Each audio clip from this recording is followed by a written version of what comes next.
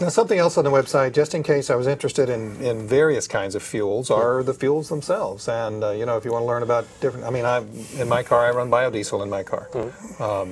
You know, at least the first 20 years of the car, it wasn't, but now the last several years it has been. So, I mean, do you talk about fuels like that, or what do you talk about there? Yeah, we try to, you know, kind of list various sources that the electric fuel comes from, and also talk about things like hydrogen and biofuels and ethanols and all of that sort of stuff. We do call the hydrogen cars hydrogen fuel cells, and because we think it's really a foolish thing that isn't going to happen for another 20 years. So they've got more problems than electric cars do by a factor of 10.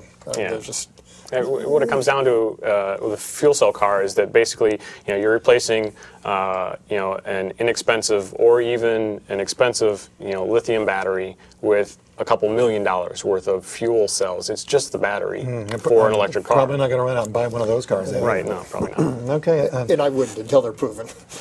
Excuse me. Another part of the website itself is conversions, and we're going to be getting into Dave's world here in just a minute. But tell me just about it from the website standpoint about conversions. What can I go and learn from your site? We you know, try to talk about you know, that's where we try to get into a little bit more of the components that are involved in an EV and you know, what it takes to do a conversion. You know, what to expect, what to shoot for, what kind of cars are good. So is it pretty good? Dave, can I learn something on that site? Oh yeah, I think so. I haven't really seen the website much lately, and I try to spend most of my time in the garage and not on the computer. So. All right. Well, you know what we're going to do? Jason Knoll, a crack guy right here at Scan TV, was out at your shop the other day, and we've got a bunch of different video clips. So let's just talk about going through a conversion. Are we ready with the first clip? All right, let's go to that. Dave, tell us what we were seeing here. Well, this is one of the less important parts. It's just this is a heater relay to turn your heater on. You've got we take a ceramic heater that you'd buy at Home Depot, and we replace the heater cord that's in your car that normally runs off of hot water. What we got here? And this is the main contactor that turns on the power to your system, just like you would turn on any appliance in your house. Yeah. What if it gets dirty? It will eat through most dirt. It will handle the dirt. Okay. Yeah. And this here is another angle of that contactor. And when you turn your key on, this thing goes click, and that alerts you to the fact that the car is on. It makes no noise. It just makes that click. Your car's on, ready to go. This here is the main fuse. You can see it's gigantic, and every kind of appliance that you have in the car, all components. This is a adapter plate which adapts the motor, the electric motor, up to the transmission in the car. This is a template that I've used to make that adapter plate with. Yeah, we're going to see how that works in a few minutes. And there's a typical electric motor. That's what powers the car? Yeah, that powers the car. It's and my washer machine at the same time? 8 inches, 8 inches in diameter, 15 inches long, weighs about 107 pounds. That's basically the hub that goes on the front of the motor. You bolt your flywheel to. Use existing flywheel that's normally in a car, and we almost always use stick shifts because we're back to that efficiency where they're more efficient. With an automatic, you're going to throw away 20%. So there's that normal clutch disc. Sometimes you eliminate the flywheel. You don't really need it in an electric car. You don't need the clutch in an electric car, and sometimes I'll just bolt that clutch disc straight in to the tranny, and you shift without using the clutch. Well, that's a good start, because we're going to take a very short break. Just want to remind everyone that right here on Public Exposure, we are exploring electric vehicles and conversions, particularly of electric vehicles, with the Seattle Electrical Vehicle Association. Dave Cloud, who is a conversion specialist, and Ryan Fulcher, the webmaster, is here, as well as Steve Lowe. We got him on camera. Steve is the president of the association. For more information, go to the website, www.seattleeva.org, and you're going to learn just a ton of information. Dave, let's continue on. And Ryan, you just pop in any time that you feel interested on some of this stuff. But let's go to the next clip. If we're ready with that, let's go. Dave, tell us what we got here. I think we're going to start with batteries. Okay, there's some three choices of batteries there. These are there's a gel cell there first, and there's a wet battery in the middle. Those are both 12-volt batteries, and the one on the end was a common 6-volt golf cart battery. And we're back to that heater relay there, which is something that you just turn your heater on within your car. So all the normal functions of a car, it's the same. It's just a different propulsion. Use the same knobs to turn most of the stuff on in the car that you do. Use the same key, the same knobs.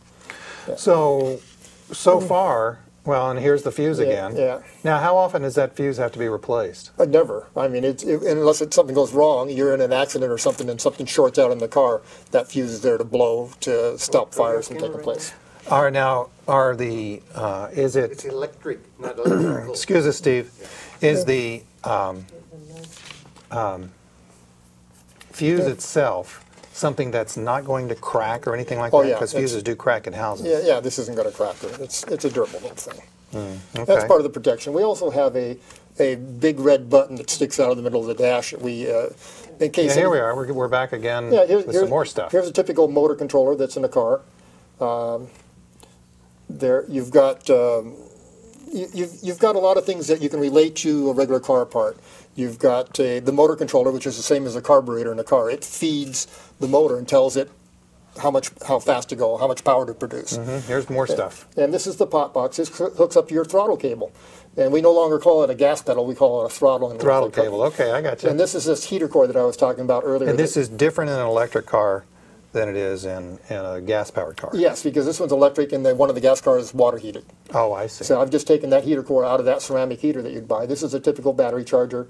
This one plugs into 110, will charge your car in about 8 hours. Yeah, seriously, I just dropped and put it on the extension cord in my house? Yep, yep. That's pretty cool. We have them that plug into 220 also, and it'll charge your car twice as fast. And so the limitation is really on how much money you want to spend on your charger, and some chargers plug into 110 or 220. Ryan, do you want one of these cars? Oh yeah, oh yeah. Yeah. I mean, do you want one that converts, or do you want one that you go and buy off an assembly line? Well, I mentioned the Prius that I think I mentioned the Prius that I have that we've converted into a plug-in hybrid. Using there's a local guy that builds electric battery chargers. We're using his components in that. I've also got a hybrid Honda Insight that I'd like to do more of an electric vehicle conversion with. And I'm working on an electric motorcycle conversion. I've got an old a Ninja kind of sport bike. So this is real stuff to you? Oh yeah. This just isn't an academic exercise. No. And Dave, you're actually doing this for people, right? Yeah.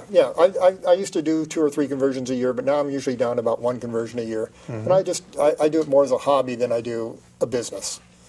Are we ready for the next clip? Because what we're going to do on this next clip is that Dave was actually showing to Jason Knoll exactly what he was doing. So we're going to turn the audio off out here, and we're going to turn it on up there. And if we're ready to go with that, let's roll. This is a typical motor that we would use in a large EV conversion, such as a small pickup truck or a mid-sized car. This is an advanced 9-inch motor. We'd build an adapter plate for this by using a piece of plexiglass where we can see through the glass and pick up the holes on the transmission. So this would fit onto the transmission, and then we'd drill these holes that fit the transmission. Then we'd take the same piece of plexiglass, put it over the motor, and drill the motor holes. From that template, we'd make one of these aluminum adapter plates. This one here is made out of a 1/2-inch piece of aluminum. It goes onto the motor. It actually registers up in here, so it stays square and doesn't move. Then from this stage here, we would put a hub on it. This is a typical taper lock hub that we might use on a conversion. It's also got a key cut in it, so it doesn't slip. This slips over the end of the motor shaft. You can see it's pretty snug fit. It fits on there pretty tight. From this point here, we either go 2 ways. We go with a clutch, or we go clutchless. If you go clutchless, you take the center test, you build a plate that goes on here, and then this would go on to that plate and directly into the transmission. If you wanted to put a clutch in here, you would put your flywheel on here and then bolt your clutch up the same way you would in a gas car. Wow, pretty interesting there. Pretty interesting. So